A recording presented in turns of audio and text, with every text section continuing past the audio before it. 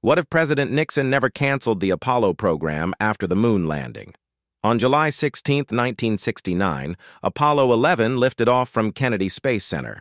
But imagine if Nixon's post-landing speech changed everything.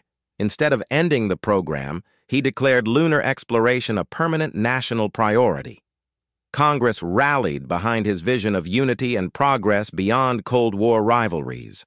Private partnerships eased federal budget pressures, funding Apollo 18, 19, and beyond.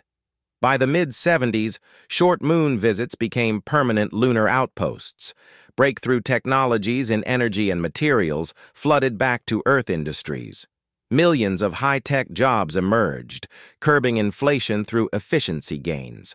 The Soviet Union, drawn into cooperation, shifted from competition to joint missions. Shared lunar bases replaced arms races, thawing the Cold War through trust.